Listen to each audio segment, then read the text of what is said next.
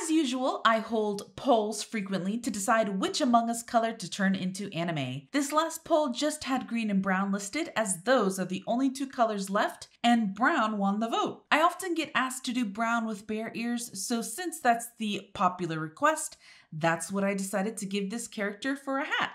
I also went with a male gender this time, as I often do females or rather feminine looking characters a lot because those are the features I really enjoy doing the most. But I get asked a lot to do males as well. I also gave him purple eyes, and while that's not exactly a natural eye color, I figured since they're all aliens, purple eyes wouldn't be an issue. I also added in the one-eyed puppy, and I made the doggo a little more quote-unquote realistic.